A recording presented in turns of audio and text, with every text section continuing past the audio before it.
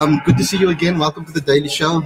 It's the first time we're at a live event. First and foremost, I mean, amazing that you're here. I mean, having a 19 women's event as well as a women's 2023 World Cup as well in South Africa is incredible for our future. So yeah, no, I mean it's great. I mean, I was saying earlier at the function that Sune and I went to the same school, and when we were still at school, women's cricket was at that stage where she had to play in boys' teams because there were no real girls' teams for her to play, and to see that in our cricketing lifetime to get to a point where we are now, a major women's ICC major women's event is in our own country is just great.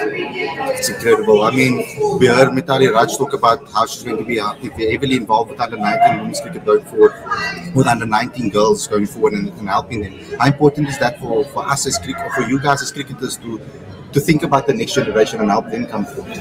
I think it's vitally important. I think another great thing that we heard today is how accessible the tickets are going to be, affordable for everyone. And that's a great thing, because you want to encourage as many families, as many people to come out and watch these live games, because I mean, I have memories of watching live cricket games when I was 7, 8 years old, and that still stick in my mind, and that's what you want to sort of create. You want to get especially the next generation to come out and experience that vibe, to see it live, and to realize that it's an accessible sport, and if someone 10 meters away from you can do it, then you can also do it. Yeah. I was incredibly sad to hear when you picked up your injury, and so how are you feeling currently? How's your mind feeling, first and foremost? I think that's the most important aspect of it. Yeah, I mean, it's obviously a tough one to miss out on the World Cup. The timing of the injury just wasn't great.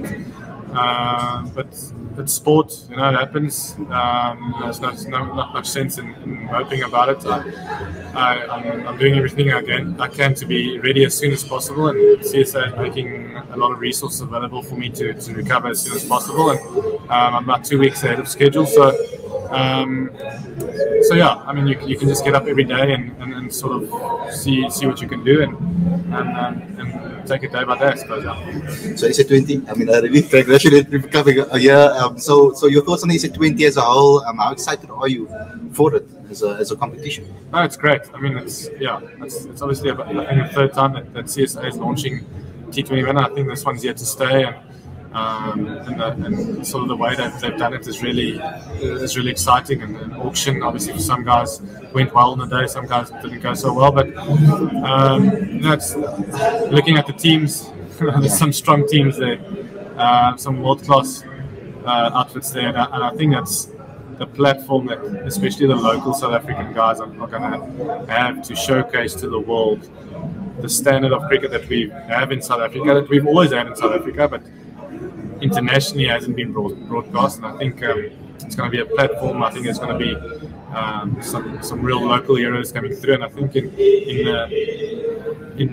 the world T20 sort of circuit and all the tournaments that are played, you're going to see a lot more local South Africans playing that. And from regards to the Proteas now going to the World Cup, I mean, words of encouragement to them, etc. Because I mean, Tim has been going through a difficult time. We've seen it in press conferences, we've seen it online as well. It's been given a difficult time. A lot of players have been, but going into any World Cup is you have that pressure from the fans, and I want to try to create some positivity around the fans going into this World Cup. So, words of encouragement from you, and what sort of things the pointers you can give to the guys as well. I think it's just important to realize that the World Cup's starting in 2 or 3 weeks, and to see it in context. Yes, you want to win every match that you're playing for your country, and you want to win every series. But it's important to realize that it's a build-up to a World Cup, and you want to peak at that World Cup, and you want to win that World Cup. So yes, we've lost this series now, but if we end up winning the World Cup in a few weeks' time, all will be forgotten in a sense. So you want to give yourself the best chance as a team to peak and perform at the right time, and that's I suppose what we're doing now. We have a lot of options in the bowling, we have a lot of options in the batting, and I suppose the challenge for the selectors and the coach and the captain is just going to be to make sure we get our best 11 or 12 out there every match, and and from a mindset point of view, I think the guys, it's 2 losses. It's not the end of the world. I think we'll still go to Australia very confident. Lastly, this is a fan channel, so we're all about getting fan opinions, and I'm trying to build a fan base that can rally behind cricket and help promote it. As a player, what would you like from us as fans, as fan pundits? What we're trying to do at least is talk about cricket and allow everyone to grow. How can we help you guys as players to motivate you guys? No, I think the forum to talk is just important. I think that's something that you guys have done really well always.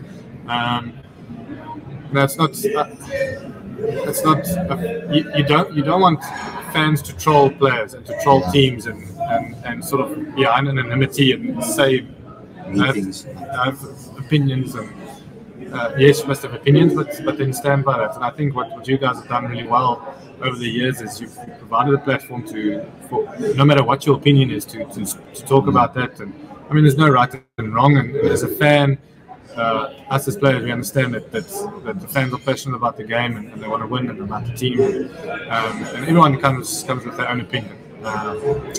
So I think keep talking about it. As a fan, keep engaging. You don't want to be that guy who just sits on the couch and abuses everyone. I think that's the most important thing.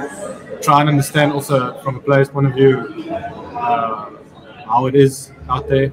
Obviously, you always try and be at your best and give your all for the team. It's sport, it's cricket. Sometimes it's going to happen, sometimes it's not going to happen. It's just is what it is. There's no real sense in abusing players. But, I mean, as a player, you also expect, you come into this environment and you know there's going to be pressure. You know there's going to be opinions about you, and I mean, I suppose to an extent that's what makes it fun as well. You know, fans are passionate, as are we, the players. I look at the teams that I support and I want them to win, and I've got opinions about them. And it's the same as a fan. I think the fans are a massive part of any sport, but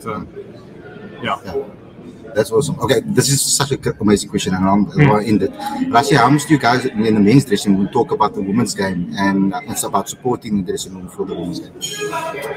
Yeah, I mean, I think the last few years, especially the women's game, has just grown unbelievably. And if you haven't seen it, you've probably been stuck on the rock somewhere. So and it's just great to see that. I think women's cricket is one of the fastest growing sports in the world, and maybe in South Africa, I'm not sure, among women. And it's just great to make cricket accessible for everyone. Yes, true. Doesn't matter age, doesn't matter gender, doesn't matter race. You know, you have a sport here that covers all those demographics, and that's the good thing. And yes, you can say that in professional structures, yes, maybe the women's game is still behind the men's game, but they're catching up very quickly. And if you look at the players we have and the world players, there's some world-class players out there, and I think it's just going to grow. Rassie, thanks so much for giving me your time. I know you're busy, man. Thanks Good luck so much. for the future. Yeah, thank you. Recover quickly. Yeah, thank you. Thank you.